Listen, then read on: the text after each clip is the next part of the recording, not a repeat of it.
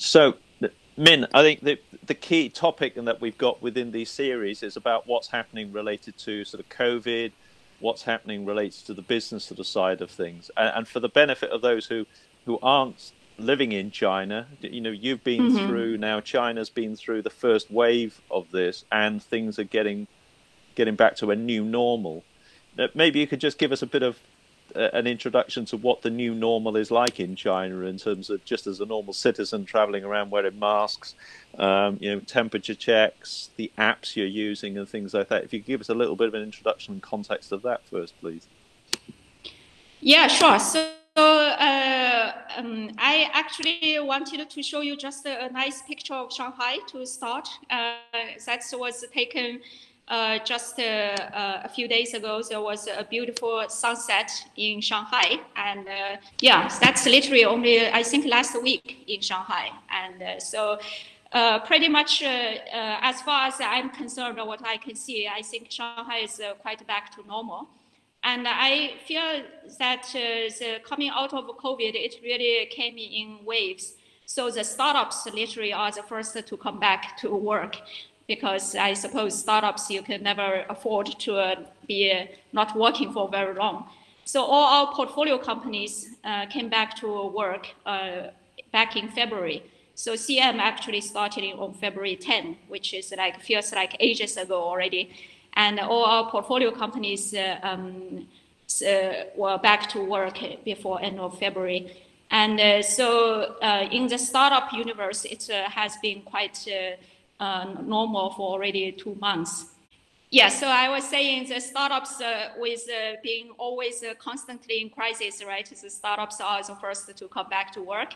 And for VCs, we pretty much was calling with our portfolio companies during the months of February and March. And then from April, we are meeting startups in office and or visiting them. So by now, it's pretty much back to normal in terms of our business. The discussion we've had on a number of our other calls has been around, as you just touched on here, for startups, the cash situation, the changing customer requirements to moving online or not being able to close big deals because of their big multinational customers aren't, have been in lockdown longer. What's the current play on, what's the current situation within your portfolio or in portfolios more generally in terms of cash runway and follow-on investments and things like that? Could you give us a bit of an insight on on that startup market? Yeah, sure. So our portfolio, out of our 9 companies in China, 5 of them actually still grew this first quarter compared to first quarter last year. And none actually have suffering from any cash crunch. Several reasons. Most of them raised a new round last year, and that really helps. And I was talking to just a bank head just today and asking about what about bad loan and so on. So what happens is that even banks see very few default or defaulting risk, because a lot of the Chinese businesses, they get their account receivable or big payment at the year end, just before the Chinese New Year. So the time that it happens in Q1 in the year is kind of fortunate, because for most businesses, Q1 was already anyways a low season, and they usually get all their big cash payment received in Q4 last year. So that helps to tide over the companies. So among the startups that we invest in, the companies that get impacted the most is companies with export business.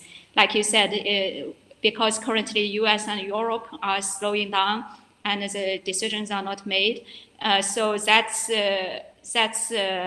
basically one of our company has majority of their business export to Korea, Japan, and US and Europe. So that company is impacted because basically the customer slow down.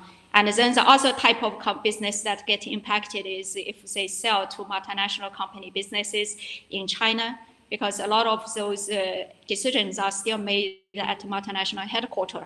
And because the US and Europe slow down, then there's the purchase order slows down from the multinational company China businesses. So if the startups are mainly addressing the China market. Actually, we see a very limited impact on the portfolio. So most of the businesses are back to normal, and there is really great sense of urgency in China. I think it's difficult to describe, but because the first quarter was sort of lost for many companies, now there's a really great sense of urgency to get the lost business back. So we see tremendous of activity in like starting April, and we're busier than ever before. At least I don't see any state aid that is showing up on our startups' financial. It's like nice to have a little bit of help, some rent reduction or some social security payment, but yeah, it's peanuts. If you ask any entrepreneurs, they will tell you that the state aid sounds like a lot. The government pushing out a list of policies, but when it actually gets executed, it's actually amounts to very, very little. So like US style of big loan or bridge loan to the startup and so on. So I think, yes, the China market and the US market is quite different at this moment. So all the currently, we are seeing tremendous investment opportunity in the US because the US venture literally stop or freeze. And then there is a really funding gap for startups in the US market. First of all, for our Fund 3, we are actually talking to more Asian investors than ever. So there's a lot more Asian investors from outside of China who are interested in China market and getting into the China ecosystem. And also because the Asian corporates are underinvested in venture. And so at this time of crisis, they don't have a big portfolio to have to do bridge financing for. So they actually have more money to deploy. And so it's a great time for them to get into the venture business and deploy capital. Compared to like if you already have a portfolio of 100 companies or 50, that 30 of them need your bridge financing, then you are in trouble, right? So we see Asian investors getting more active in the corporate venture space. And we also recently brought on a venture partner who is based in Japan and who is very well connected with the Japanese corporates who are helping our portfolio companies to work with the Japanese Japan market and Japan corporates. So we are looking, certainly I think it will be more and more activity in between Asia, so between China and the rest of the Asian countries. We recently started to look at like Malaysia, with Malaysia, Singapore, those countries we are looking at some investment opportunities there. But by and large, we are still focused on China, and because, as I said, right now we see tremendous of activity in the China market. I think some of the funds, the Chinese VC funds, are out of capital, or so there are just a fewer players in the market, and we see literally like 20 or 30% more deals every month now compared to like a year ago. So currently we are very, very busy with China-focused deals, but we try to help our portfolio companies to work with to get into other Asian markets. But what's the next wave of technologies that you're seeing that China is now developing? You know, are you seeing a new wave now of technologies and business models which have happened as part of this crisis? So I thought about it, like how do I describe what's post-COVID compared to like pre-COVID-19? And I basically summarized it in 3 themes. I'm sure there are many more themes, but I try to just convey what's on top of my mind when I think about what's post-COVID versus pre-COVID-19. And the first one is certainly, I'm sure everybody who is based in China have heard about it, and everybody is talking about it, is what's called 新基建. And that's new infrastructure construction. And it came out basically as industrial guidance for it's not a stimulus in a sense that it's tied to a specific amount of dollar, but that's what the government is promoting as in terms of investing state resources in building up the economy. So the new infrastructure construction basically have 5 main focus areas. One is 5G, one is connected cars, one is satellite and undersea cable, one is cloud computing, and the other is industrial internet. So those are the 5 main focus areas for what's called the new infrastructure construction, so or NIC, what we short name it. And if you look at those areas, it's basically is building up more IT infrastructure, and it's very much related to building more IT infrastructure. So instead of building the roads and more airports or physical infrastructure, the government is trying to build up more IT infrastructure, which I think makes great sense currently, because more roads and physical infrastructure investment have now diminishing return on investment, as China is quite well developed in terms of physical infrastructure. So spending more money on the IT infrastructure has a higher return on capital at this economic development stage of China. So I think it's a very good policy to come out to say, let's push for new infrastructure development, but it's more related to building up the IT infrastructure. So it aligns very well with our CM's investment focus. So because a lot of the materials and advanced manufacturing goes into these new infrastructure spending. So that's one hot word or hot phrase in China after the post-COVID. And the next one is 自主可控 in Chinese. And it's really about autonomy and controllable. So translating to autonomy and controllable. And it's basically a sense, I think the whole global world is getting the sense that having basically too much dependence on another country is dangerous for the country itself. So China, especially since there was China-US trade war, so a lot of the technology is basically China realized it needs to develop its own technology. And so autonomy and controllable becomes a very big topic in the China landscape for today. And I want to say that it's not only China, I believe, that is going that route. Even when we look at the US startups today, quite a few of them are getting very strong support from the US government, because the US government, the US society also believes that there's too much reliance on China for their manufacturing supply chain. So getting more autonomy and controllable supply chain and technology in the country is becoming a trend, I believe, globally. So it creates interesting opportunity in both in China and in US and Europe, I'm sure. So because, for example, I just give you an example, we were looking at a PCB technology company based in the US. You would think that PCB is so like so common now, right? So China makes the world's has probably world's 90% of PCB manufacturing capacity, but the US startup is trying to develop its next generation PCB technology because it wants to have autonomy and controllable and more advanced PCB technology on the US soil.